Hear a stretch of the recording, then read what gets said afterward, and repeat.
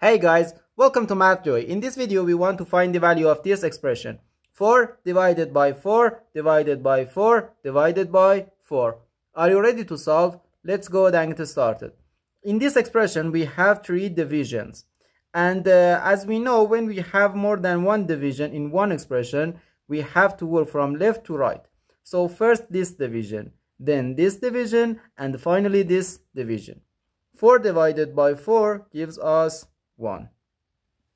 So we have 1 divided by 4 and again divided by 4. Okay, now this division, 1 divided by 4, we can write 1 over 4. So we have 1 over 4 divided by 4. Now, according to the KCF rule, K stands for keep, C stands for change, and F stands for flip. Keep the first fraction, change division to multiplication, and flip the second fraction. So we can write 1 over 4, then times 1 over 4. And this is equal to